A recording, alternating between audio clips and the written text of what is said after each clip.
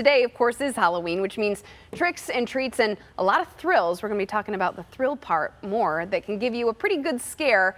Elois Asylum, that's what we're talking about this morning. Here to tell us all about its immersive horror experience and their spooktacular plans is Elois Manager of Operations, Jim Werner. Jim, you are up early with us this morning. Thanks for being here.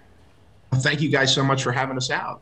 So I see that you have 2 levels of terror. Are each different level of the Elois Asylum going to be a different experience? Vastly different.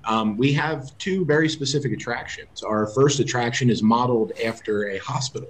It's everything that can go wrong has gone wrong type of situation, very immersive, very theatrical, actor-driven. Our second attraction is a departure into more of a sci-fi scientific experiment, which is really the crown jewel of what we've done here on site. And you call this the future, high-tech terror. What makes Elois Asylum such a futuristic type of haunted house, haunted asylum experience? Well, one of the most specific things that changes Elois from your typical haunted house is how it was produced. Industry experts with light, sound, production, set design were all brought together to create what we've put together. And we are using things that have never been used in a haunted house before: 3D mapping technology, cold spark technology, things that you won't see outside of the most highest productions in Hollywood now reside in Westland. Now, you've been open since the beginning of October. How has turnout been so far? This is your first year. Well, this is our first year, and it has been a fantastic year so far. We've had a great turnout from the community. We've loved the fact that so many guests have experienced what we've put together for them. They've enjoyed it immensely. We've enjoyed showing it to everyone. We're going to have our Faraz Javed. They're live later, coming up at 8 o'clock, to give us an even closer preview of what happens inside the asylum. But for people who have not checked it out yet, Jim, what's the goal of the experience? What do you want people to see, hear, and feel as they walk through that place? Well, I mean, it is Halloween driven. So we're all looking for that scare. We're looking for that fright. As our guests arrive, they're met with the monolith that is the K. Beard building. It is a massive 5-story structure towering above you.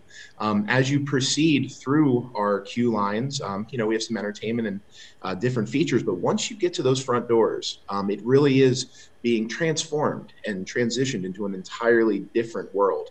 It's quite literally like walking through a horror movie. And because this is so scary, we saw the video there. You describe it as like walking through a horror movie. Talk to us about the age levels for people who should be able to check this out. Do you have an age requirement? So we don't have a specific age requirement, but it is absolutely recommended for over 13. It is, you know, it's dealing with, you know, simulated violence, simulated horror situations. So we don't want to expose children to that, of course. But there's some kids out there that really enjoy it, and it's really the parents' call. From a production standpoint, what makes a successful, terrorizing experience? Is it the light? Is it the actors? Is it the makeup? Is it a combination of all of those? It is absolutely a combination of all of that.